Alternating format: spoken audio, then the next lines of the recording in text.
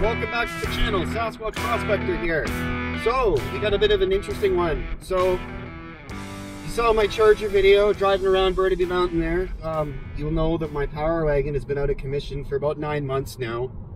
Torque converter issues, you know, typical Ram 2500 stuff. Everybody that's got a Ram 2500 knows. So I got a call from the dealer and it's ready. Transmission's in, or torque converter's in.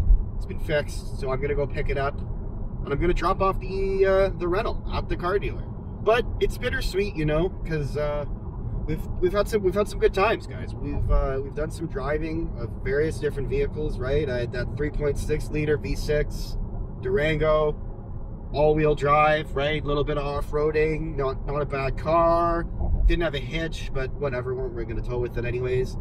Then moved on to 5.7 liter V8 Hemi on the 1500, Ram 1500, right? Silver 1500 I had. Air suspension on that one, that was a good one. I really enjoyed that one. And then we had this, right?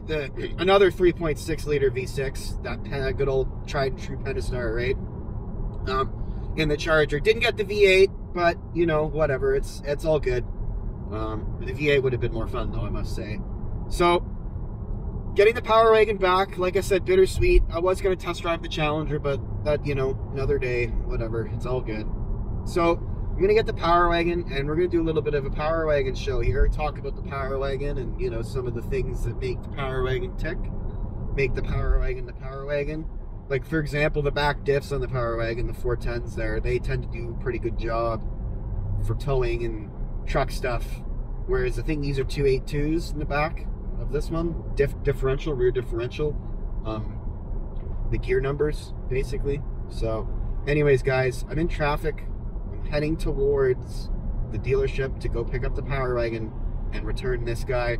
I got her locked in sport mode here on the highway, just cruising down the highway, and going to pick up the Power Wagon, finally, after 9 months. Just at Langley Chrysler here, and if you look in front of me, what's that? Oh, it's a Ram 2500 Power Wagon. About time, eh? So this was my old truck, guy, or my new truck, my new old truck, that had a torque converter break, and so now it's not broken anymore, it's fixed, so I get the truck back. And I just put these rims on in May, my summer tires, and never got to use them, never drove them once. Nuts aren't even torqued, so I'll have to torque those on. But I have not driven this since May, mid-May. And then I had all those rentals, rental after rental after rental after rental after rental. So it's nice to have the truck back. 2500 Power Wagon, heavy duty. 6.4 liter Hemi, and you can see we got Hellcats here. SRT Challenger Hellcats, wide body Hellcats. Beautiful cars. How much is it? 160 Canadian. You can see those nice SRT Brembo brakes, Hellcats. So we're not getting one of those though. I got 6.4 liter in here, 6.4 Hemi, so let's get in. Let's see what we can do. So, inside of the Power Wagon here, guys. I got my radios back, VHF, CB. So, let's fire her up. See what we're doing here. Oh yeah, leave the door open so we get the exhaust note.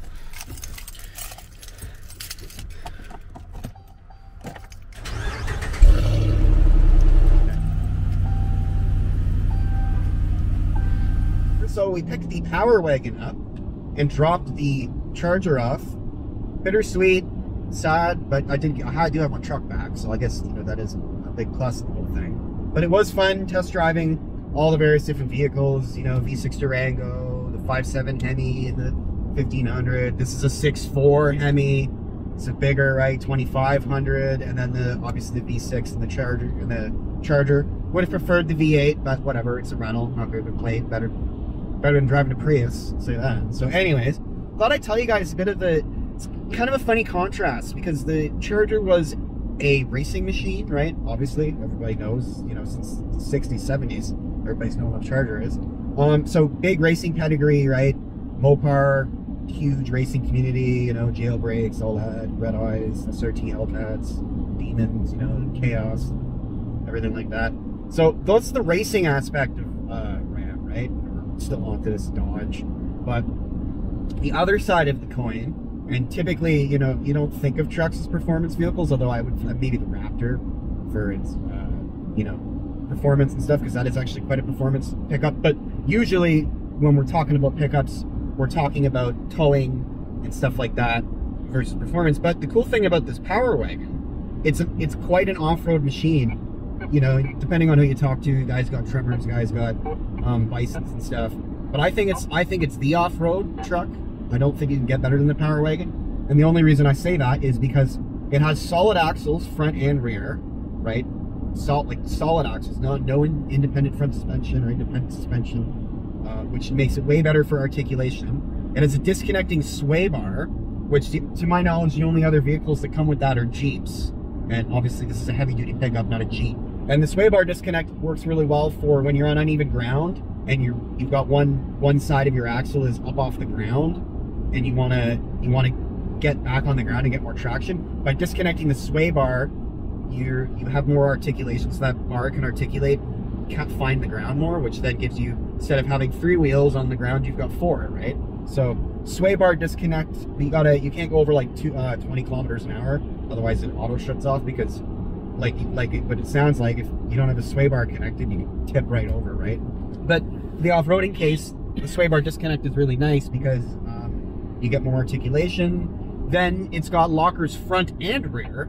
So the Fords, the Chevys, the GMCs of the world, right? They'll have lockers, especially the, you know, GMC, they got that G80, right? Which, you know, say what you will about it. Some guys like, some guys don't, but like it's that auto locker. So when it sets a slip, the locker engages. Whereas this is not like that. I can choose to lock in my axles or my diffs, sorry, or unlock them, both front and rear. And as far as I know, that's the only pickup truck that can do that at all. Not even in this segment, just literally the only pickup truck full stop that can do that. So that's kind of cool.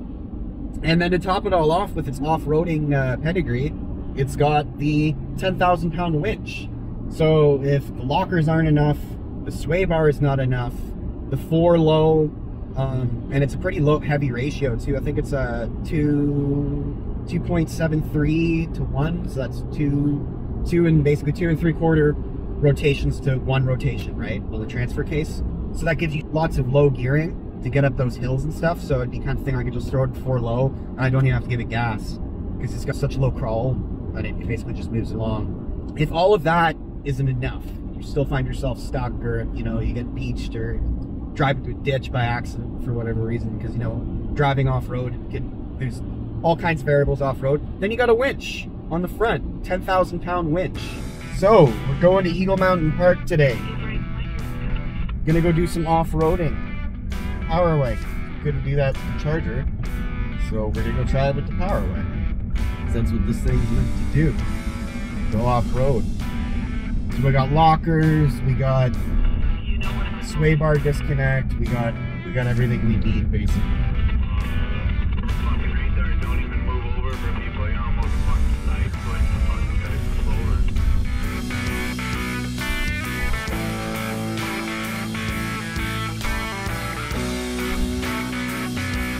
Gonna go do a run through here.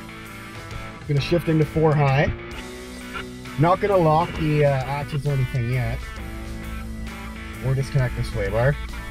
Let's see what we can get here.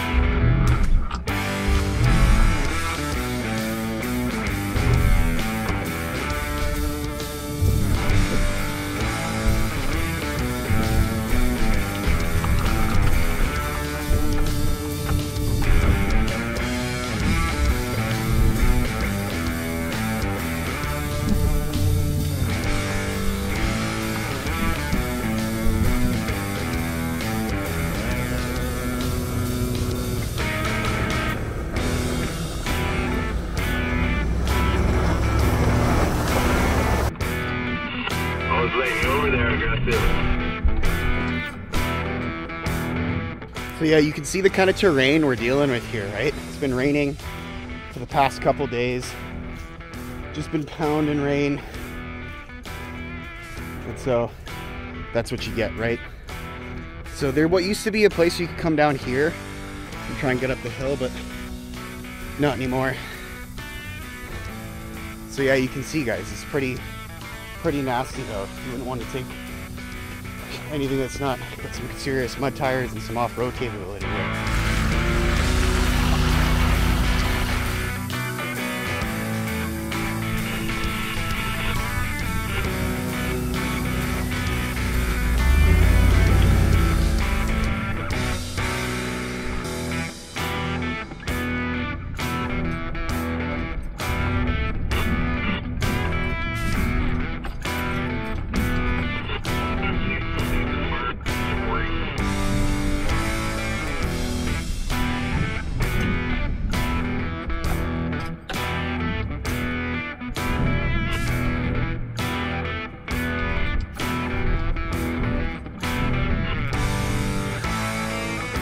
Came through that nice and muddy and wet and disgusting and all that. So yeah, guys, this is mudding.